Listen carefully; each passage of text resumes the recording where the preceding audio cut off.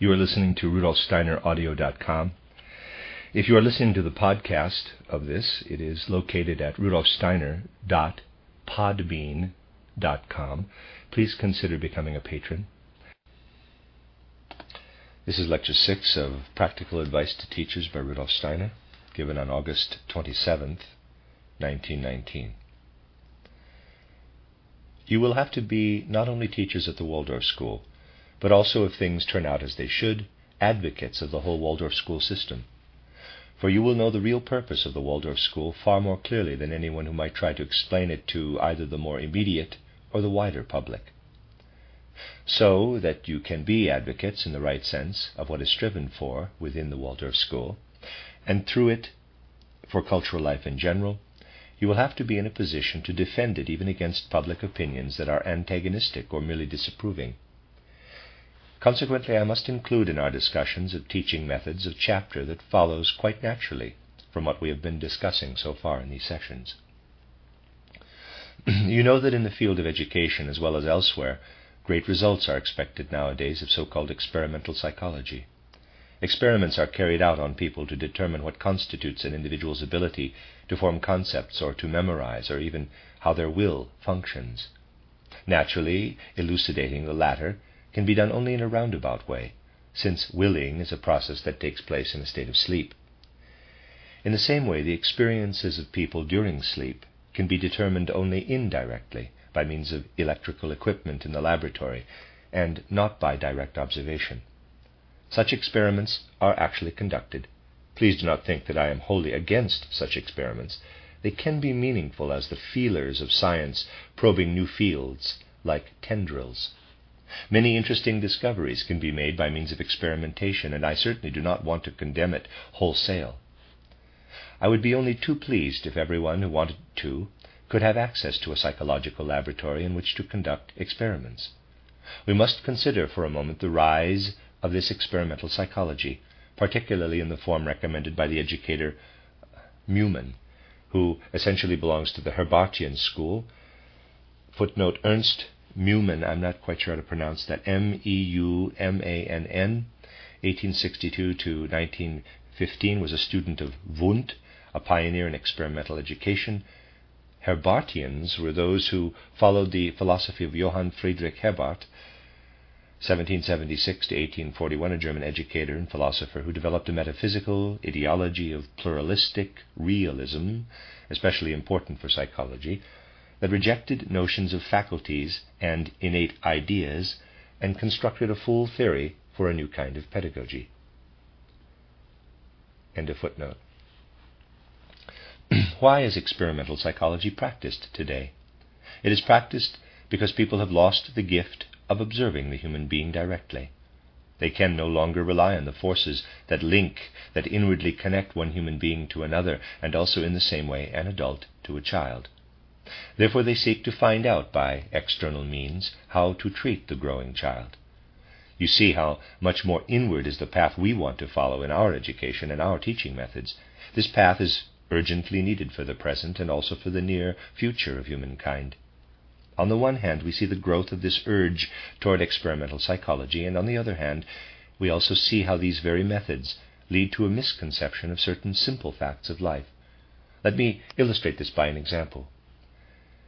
Experimental psychologists have recently been particularly interested in what they call the process of comprehension, for instance, the process of comprehension in reading, in the reading of a given passage. In order to determine the nature of the process of comprehension, they have tried to work with people whom they designate, quote, experimental subjects, unquote. Put briefly, the very lengthy experiments take the following course. An experimental subject, a child or an older person, is presented with a written passage to read, and investigations are then made into what the child, for instance, should most profitably do first in order to achieve the most rapid comprehension. It is noted that the most expedient method is first to introduce the person to the subject matter of the passage. A further series of experiments shows that the experimental subject then carries out a process of, quote, passive assimilation, unquote. After the content has been introduced, it is then passively assimilated. Out of this passive assimilation of a written passage is supposed to arise the faculty of, quote, anticipatory learning, unquote, the ability to reproduce what was first introduced and then passively assimilated in a free spiritual activity. And the fourth act of this drama is then the recapitulation of all the points that are still uncertain, in other words, that have not entered fully into the person's life of soul and spirit. If you let the experimental subject carry out in proper sequence, first the process of becoming acquainted with the content of the passage, then passive assimilation, then anticipatory learning, and finally recapitulation of whatever is not fully understood, you will come to the conclusion that this is the most expedient method of assimilating, reading, and retaining.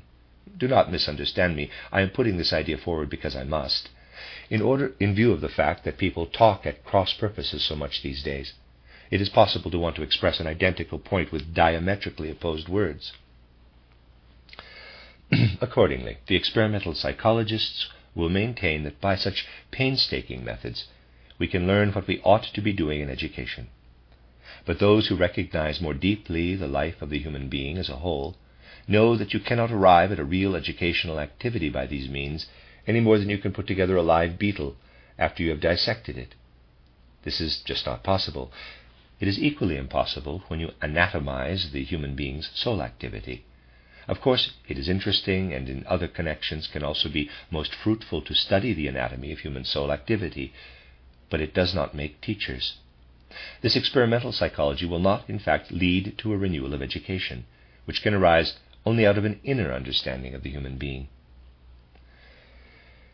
I had to say this lest you should misunderstand a statement I now want to make, a statement that will very much irritate those who are attached to the present-day climate of opinion. The statement is naturally one-sided in the way I shall put it, and its one-sidedness must of course be counterbalanced. What do the experimental psychologists discover when they have anatomized, or should we say tortured, for the procedure is not pleasant, the soul of their experimental subject? They have discovered what is, in their opinion, an extraordinarily significant result that is written boldly again and again in educational handbooks as a final conclusion. Put in clear language, the result, roughly, is that a passage to be read and learned is more easily retained if the content is understood than if it is not understood. To use the scientific idiom, it has been determined by research that it is expedient first to discover the meaning of a passage, for then the passage is easier to learn. Now I must make my heretical statement. If the conclusion of these experiments is correct, then I could have known it anyway. I should like to know what person, equipped with ordinary common sense, would not already realize that a passage is easier to remember if you have understood the sense of it than if you have not. There is no doubt that results of experimental psychology bring to light the most obvious truths. The truisms you find in the textbooks of experimental psychology are on occasion such that no one who has not been trained in the pursuit of science to accept the fascinating, along with the absolutely tedious, could possibly be persuaded to bother with them. People do in fact become inured to this kind of thinking even by the way they are drilled in their early school days, for the phenomenon is present even then, though it is less pronounced by far than in the universities. This heretical statement, namely that you have to know the meaning of something that you are supposed to remember, is aimed particularly at teachers. But there is another point to consider. What is assimilated as meaning works only on the faculty of observation, the faculty of cognizing through thought. By laying emphasis on the meaning, we educate a person one-sidedly, merely to observe the world, to know it through thought. If we were to teach only in accordance with that statement, the result would be nothing but weak-willed individuals. Therefore the statement is correct in a way, and yet not entirely correct. To be absolutely correct, we would have to say that if you want to do the best you can for an individual's faculty of cognizing, through thought, you would have to analyze the meaning of everything that the person is to take in and retain. It is indeed a fact that by first one-sidedly analyzing the meaning of everything, we can go a long way in the education of the human being's observation of the world. But we would get nowhere in educating the will, for we cannot force the will to emerge by throwing a strong light on the meaning of anything. The will wants to sleep. It does not want to be awakened fully by what I might call the perpetual, unrestrained laying bare of meaning. It is simply a necessity of life that penetrates beyond the simple truth about the revelation of meaning, and gives rise to the fact that we must also do things with the children that do not call for the elucidation of meaning. Then we shall educate their will. The unseemly practice of one-sidedly using the revelation of meaning has run riot. This can be seen particularly in movements like the Theosophical movement. You know how much I have protested over the years against a certain bad habit in Theosophical circles. I have even had to see Hamlet, a pure work of art, explained in Theosophical jargon. It is said that this represents monos, something else the I capital, and another the astral body. Footnote: Theosophists use monos, M-A-N-A-S, to designate the mind principle, which becomes dual when manifesting in the human constitution, thus dividing into a higher monos and a lower monos. End of footnote. One character is one thing, another something else. Explanations of this kind have been particularly favored. I have fulminated against this sort of practice because it is a sin against human life to interpret symbolically a work that is meant to be taken in directly as pure art. A meaning is thus read into things in an unseemly fashion that raises them up as objects of mere observation, to a position they should not occupy.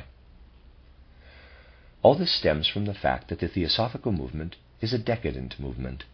It is the ultimate remnant of a declining culture, not something that has, in its whole attitude, anything to do with anthroposophy.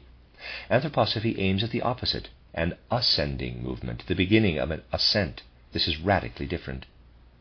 That is why in the Theosophical realm so much comes to the fore that is fundamentally a manifestation of extreme decadence.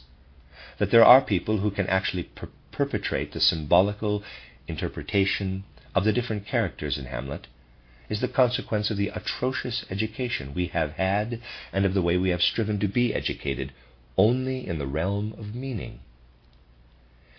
Human life calls for more than education in the realm of meaning. It calls for education in what the will experiences in its sleeping condition: rhythm, beat, melody, harmony of colors, repetition, any kind of activity that does not call for a grasp of meaning.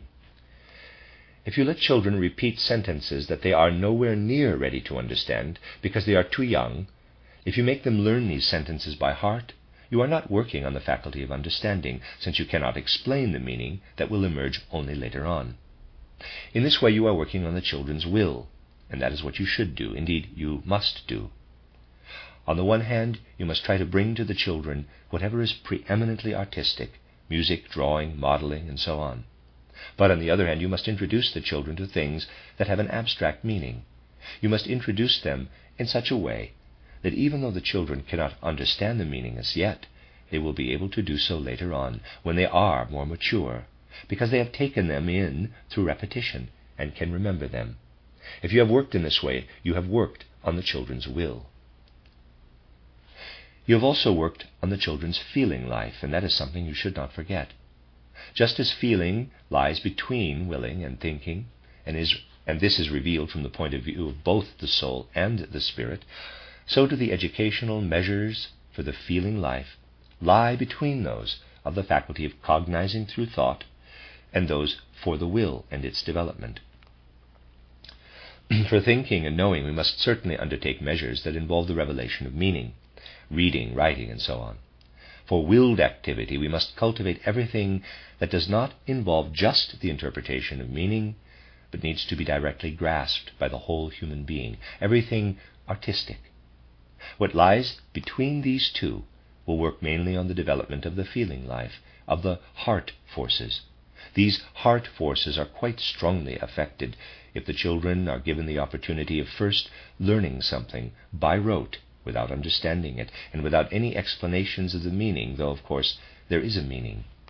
When they have matured through other processes, they will remember what they have learned, and will then understand what they took in earlier. This subtle process must be very much taken into account in teaching, if we want to bring up human beings who have an inward life of feeling. For feeling establishes itself in life in a peculiar manner. People ought to observe what goes on in this realm, but they do not do so effectively. Let me suggest to you an observation that you can easily make with a little effort. Suppose you wanted to obtain a clear picture of the state of Goethe's soul in 1790. You can do so by studying just a selection of the works he produced during that year. There is a chronological list of all his poems at the end of every edition of his works. So you ponder the poems he wrote in 1790, and whatever plays he created. You call to mind that he finished his beautiful treatise, The Metamorphosis of Plants, that year, and you remember that he formulated the first ideas about his theory of colors. Out of all this you form a picture of his mood of soul in 1790, and you ask, what played into the soul life of Goethe in 1790? You will find the answer to this question only if you cast a searching look over everything that happened to Goethe from 1749 to 1790, and over all the events that followed from that year until his death in 1832. These are things that Goethe did not know then, but you know now. The remarkable realization emerges that Goethe's state of soul in 1790 was a combination of what was to come later, that is, what still had to be achieved, and what had gone before, that is, what had already been experienced. This is an extraordinarily significant observation, but people shy away from it, because it leads to realms that they understandably do not like to impinge on to make such observations. Try yourselves to observe in this way the soul life of a person whom you knew for some time, and who has recently died. If you train yourselves to a more subtle observation of the soul, you will discover the following fact. Let us say that somebody who was your friend died in 1918. You knew the person for some time, and you can ask, what was his state of soul in 1912? Taking everything into account that you know of him, you will find that in his soul mood in 1912 the preparation for the death he was soon to meet was present. It played unconsciously into his feeling life at that time. The feeling life in its totality is what I call the mood of soul. A person who is soon to die has quite a different mood of soul from one who still has long to live. Now you will understand why people are not eager to make such observations, because, to put it mildly, it would be rather uncomfortable to observe a person's imminent death expressed in his soul mood. And it is indeed expressed there. But for ordinary life it is not good for people to notice such things. That is why, on the whole, this kind of observation is removed from ordinary life, in the same way that the will, as a sleeping force, is disassociated from waking consciousness, even when we are awake. But the teacher must, after all, take up a position outside ordinary life to some extent. Teachers must not shrink from standing outside ordinary life, and accepting, for the sake of their work, truths that may bring a shocking or tragic element to ordinary life.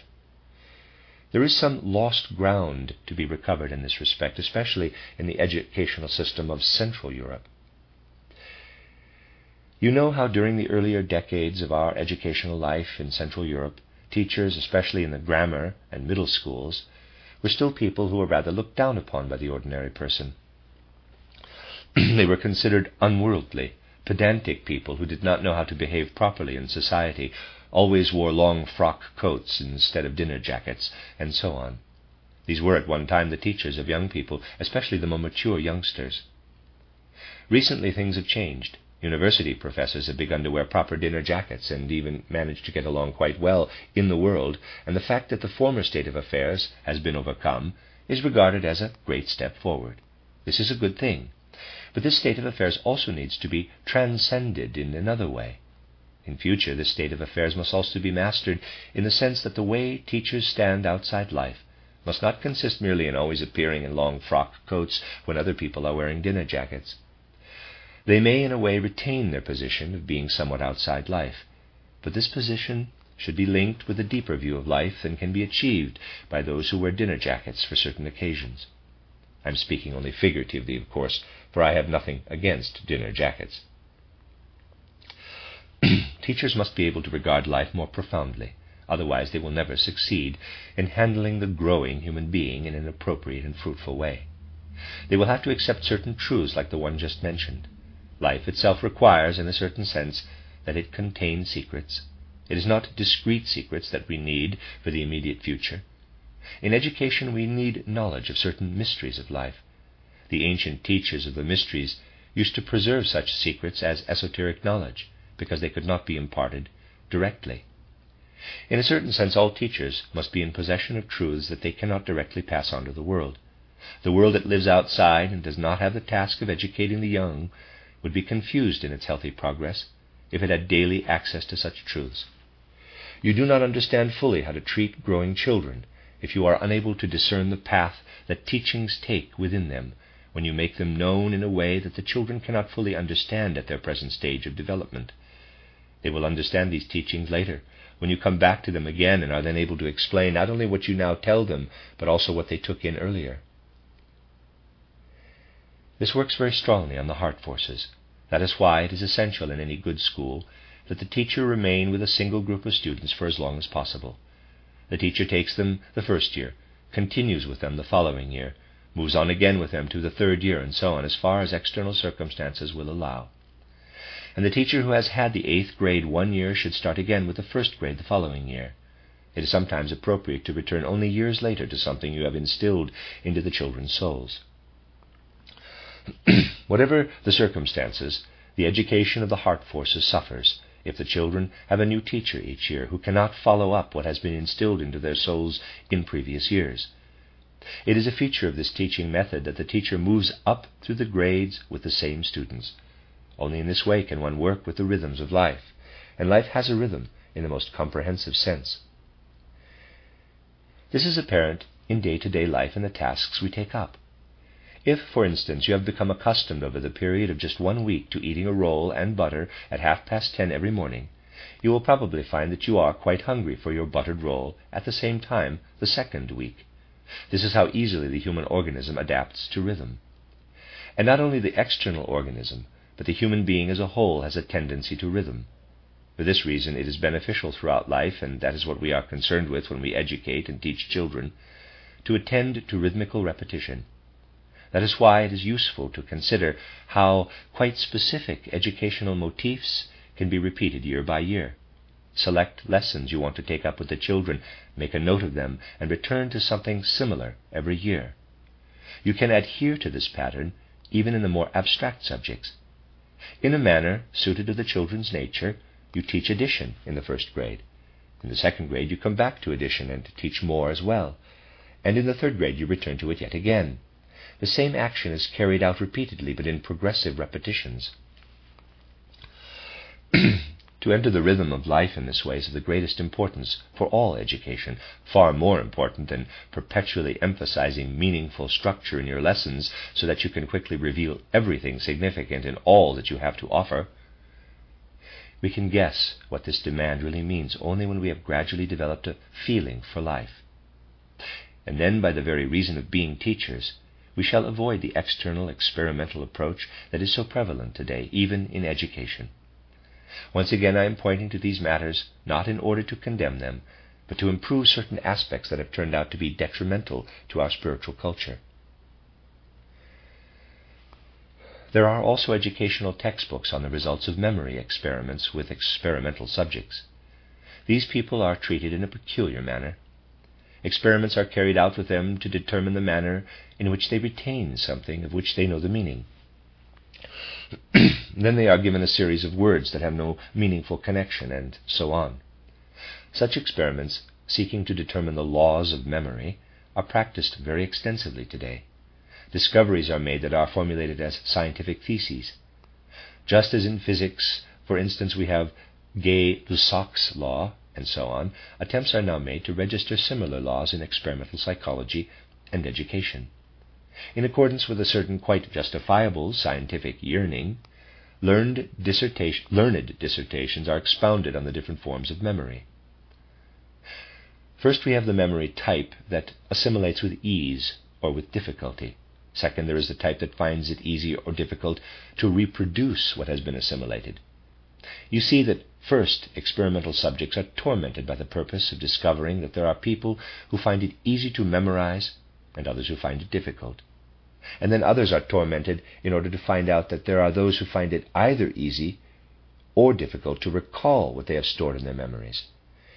In this way, through research, we now know that there are types of people who assimilate with ease or with difficulty, and that there are types who recall with ease or with difficulty what has been memorized.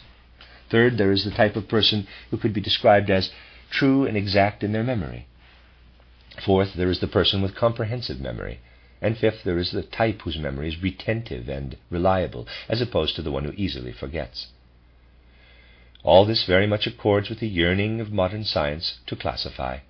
We are now armed with scientific results, and we can state what has been found out scientifically in the exact psychology of memory types. First, there is the type of person who assimilates with ease or with difficulty. Second, the one who recalls with ease or with difficulty. Third, the type who is true and exact. Fourth, the comprehensive type. And fifth, the retentive person who may remember things for years as opposed to one who forgets easily. I give all due respect to this scientific method of investigation that devotedly and very conscientiously maltreats countless experimental subjects and most ingeniously sets to work to obtain results so that we may know the types of memory that may be distinguished. Now also in the field of education, since psychological experiments with children have shown that it applies to them too. Despite all true respect for this scientific method, I would nevertheless like to raise the following objection. Surely anyone endowed with sound common sense must know that certain people find it easy or difficult to memorize something, or easy or difficult to recall something. We also know that others can repeat things truly and exactly, in contrast to those who muddle everything up. Still others have a comprehensive memory capable of retaining a long tale, as opposed to those who can memorize only something short. And finally, some people remember things for a long time, perhaps years, while others forget everything within a week. This is old, established knowledge as far as common sense is concerned. Yet it must be researched by scientific methods that inspire us all with respect, for it cannot be denied that they are very ingenious indeed.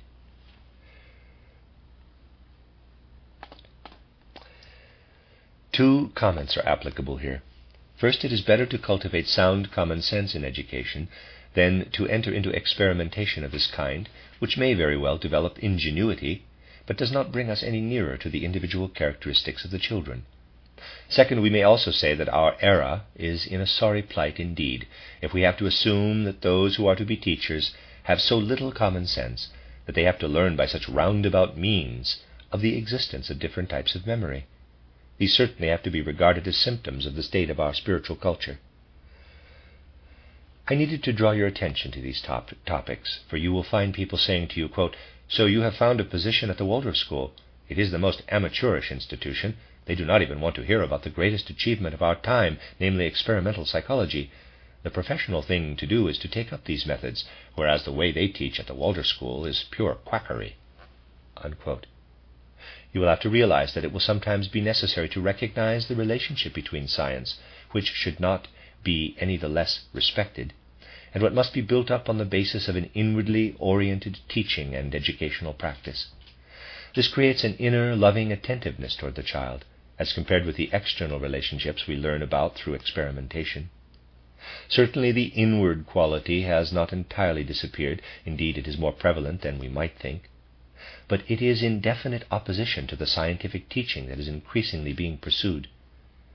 To a certain extent, it is true that the pursuit of scientific methods at the present time can destroy a great deal, but it has no power to drive out every remnant of sound common sense.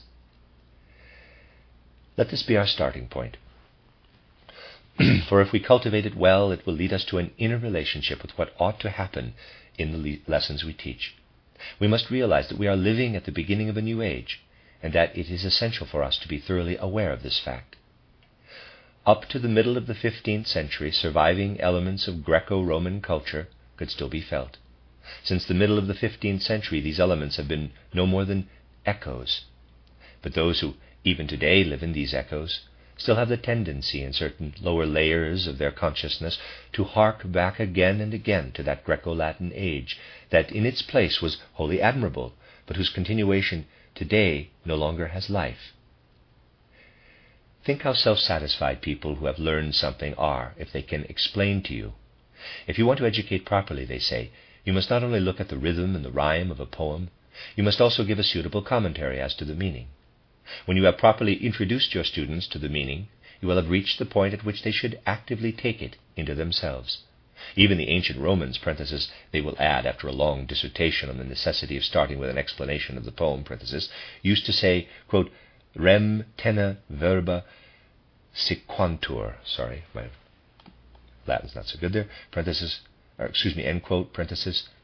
Once you have understood a thing, the words follow naturally. I guess that's the translation, parenthesis. This is a tactic you will frequently encounter in people who consider themselves very learned and far above any dilettantism. First, they expound on a subject as being the pinnacle of modern knowledge, and then they bolster their argument with the words of the ancient Romans. Of course, to be able to quote in Greek is a sign of supreme scholarship.